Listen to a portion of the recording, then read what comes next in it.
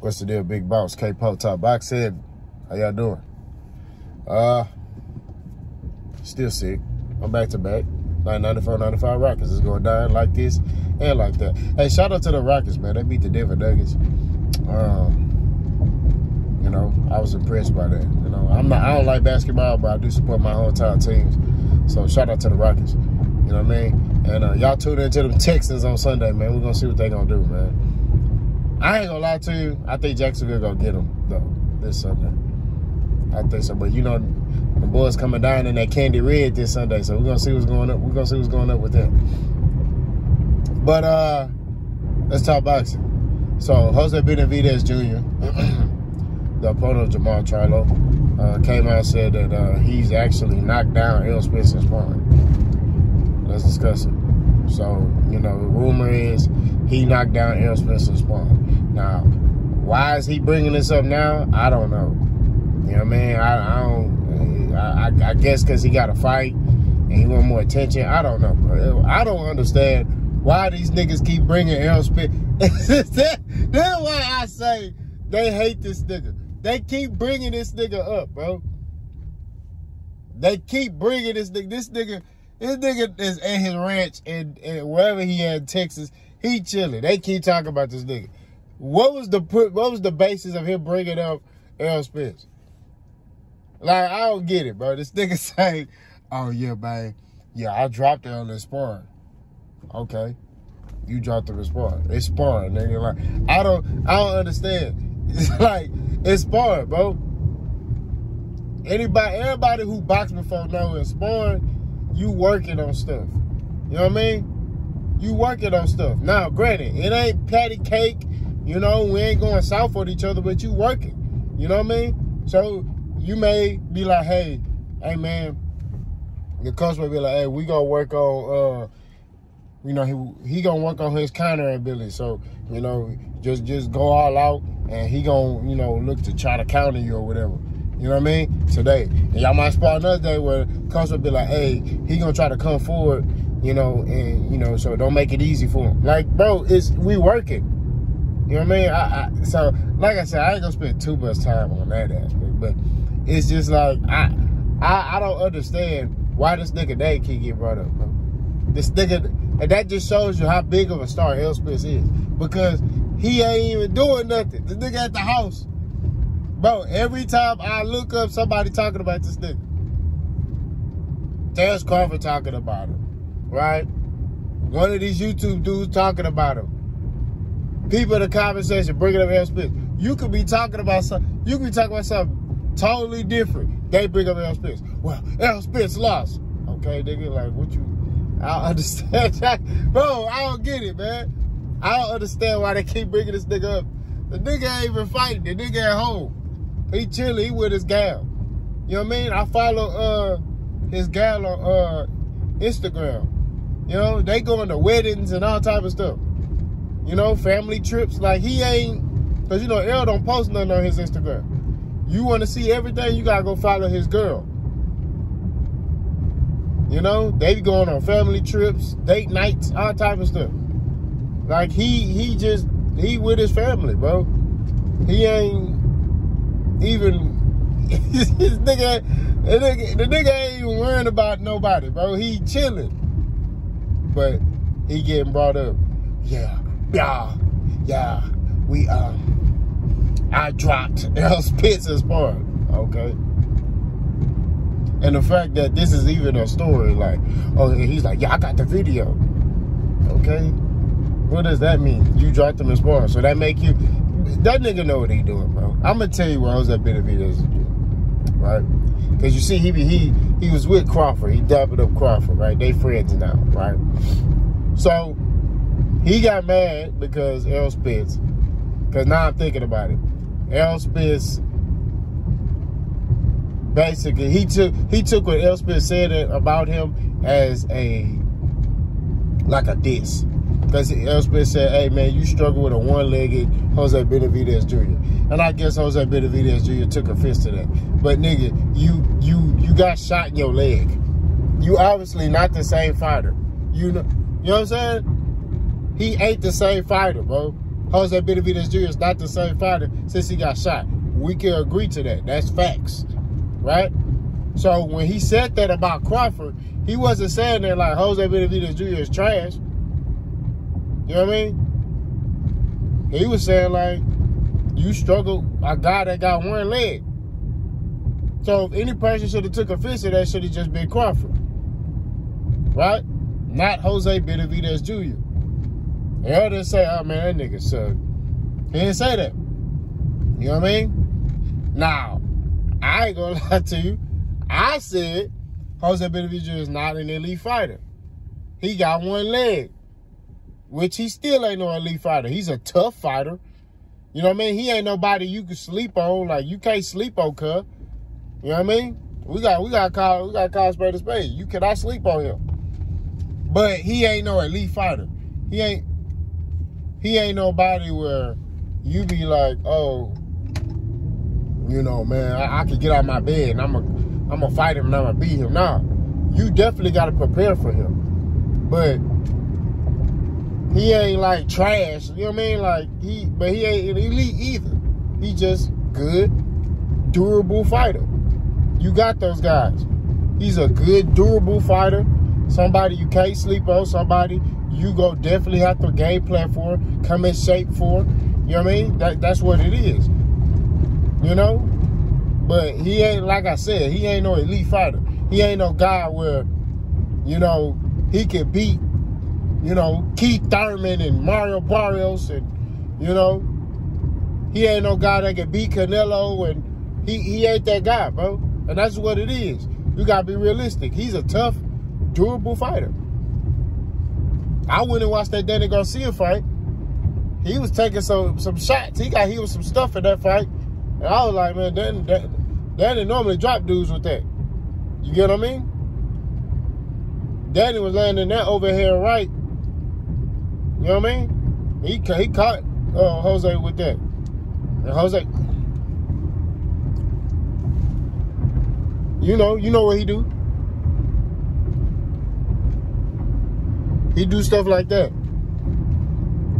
You know what I'm saying? So, but Errol Spence get dropped in sparring, like, who cares, bro? I don't even care if they said, I don't care who it is. It's sparring, bro. And that's what I be telling people. Like, I had somebody on my live ask me. They said, hey, I think it's Jay Will. He said, boss, you ever been dropped in sparring? I said, no.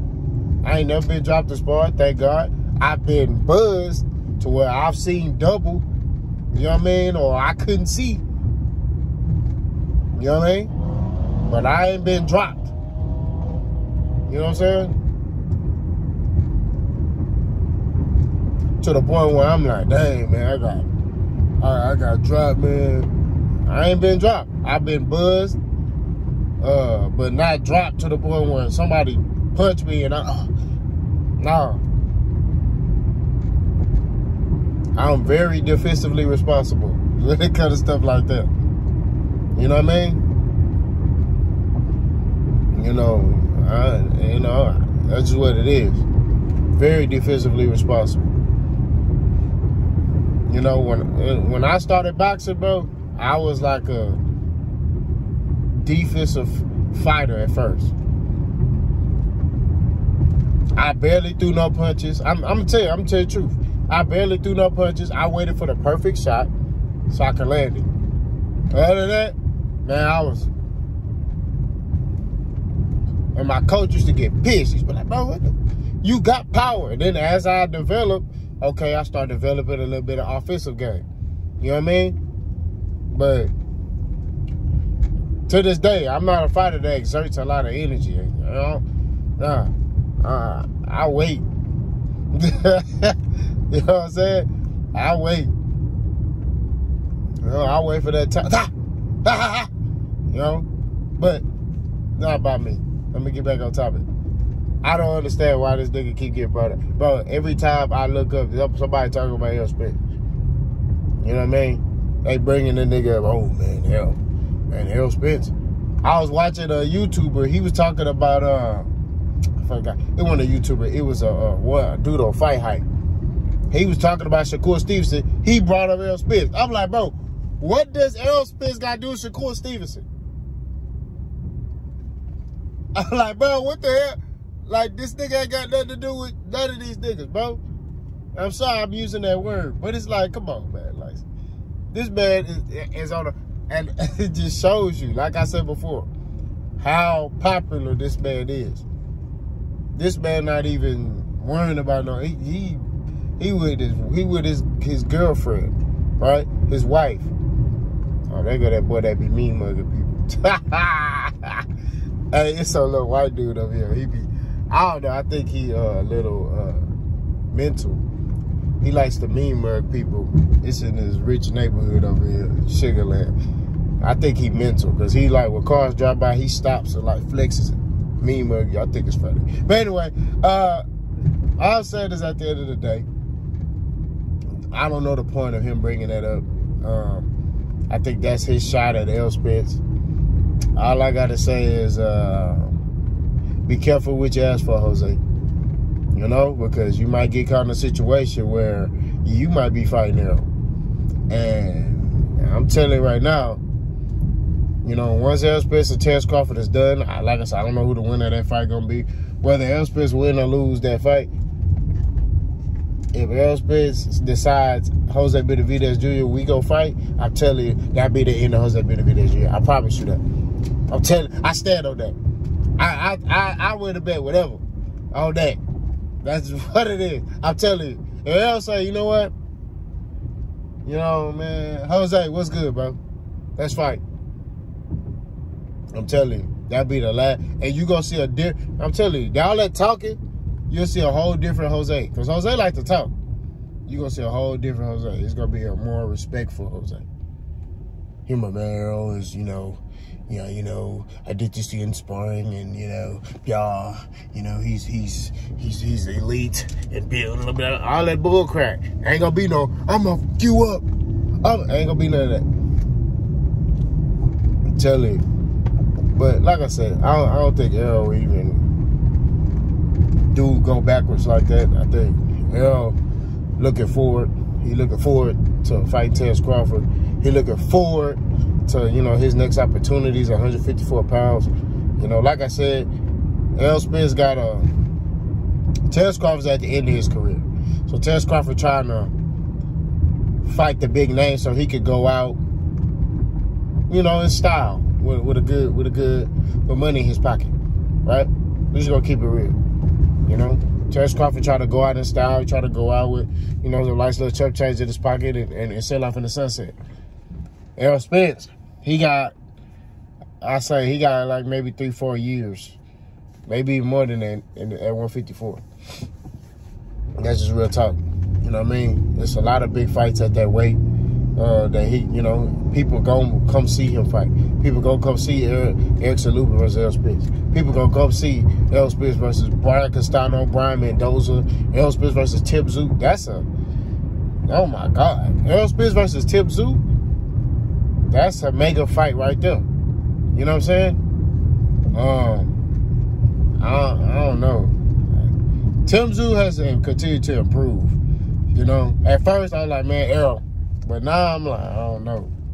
I don't know, man. That's a good fight. Tim Tszyu a natural 154-pounder. Errol Spence. Errol Spence a big guy, too. Don't get it twisted, but I just think that, Tim Tszyu being at 154 longer. You know what I'm saying? And that'd be a good fight. That'd be a dang good fight. Like, I'll go to that one. If they fought in Australia, Errol Spence versus Tim Tszyu in Australia, I'll go to the Crikey land. I'll go over there. I'll be over there front and center. Crikey, me on. Crikey. You know what I mean? I'll be there front and center. You know what I mean? So, definitely like that fight. But, man, this whole talk about Errol, man, I don't understand it. I don't get it, bro. I don't know. I think a lot of people are jealous of Errol Spence. We just gonna call it like it is. I think they don't understand how he got to where he got to. And I said this before. I don't think people respect Errol Spence as a fighter, bro. I think they look at him as like he a joke. You know, like, you hear some people talk about Errol Spence is overrated. Oh, he overrated. If he overrated, then so is Bud. Because last time I checked, matter of fact, I say this, if he's overrated, then there's some dudes like Terrence Crawford that is not even rated. Because Errol Spence run at 147 is unheard of. Nobody has the run that he got. Fighting the fights that he fought. You know what I mean? And winning them in the caliber that he was winning them. The type of fighter that he is. See, and now I'm cooking.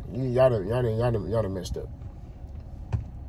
And the reason why, and I advocate for any fighter. If they did this for, like, with Terrence Crawford, I would have did the same thing. You know what I mean? It's just everybody looks at Errol like he just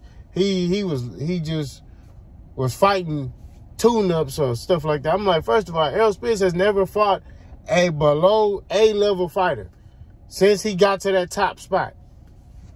He ain't fought no tune-ups. You ain't seen him looking at, Errol Spence wouldn't have fought no David Avenesian. You can't justify stuff like that. Now, granted, as a former boxer, you know, amateur boxer, me knowing that, you know, timing and rhythm, should he have taken a fight in between the Terrence Crawford fight? Yes, he should have. But he didn't. That was a decision he made, and he stood on it. It is what it is. But all I'm saying is, at the end of the day, spade to spade, keep it 1,000. You look at the totality of the circumstances, you know, Errol Spence run at 147 is Hall of Fame. That's what it is. It's Hall of Fame, right? He could make another run at 154. It's a little bit more challenging, right? And I know I said in the past, like, you know, he could do the same thing at 154 than 147. He could, you know what I mean? But I feel like it's a little bit more challenging. You know what I mean? These dudes up there, 154, and it'll be challenging for Terrence Crawford too. You know what I'm saying? Like, we gotta keep it 1,000. It's challenging for Terrence Crawford. It's challenging for Errol.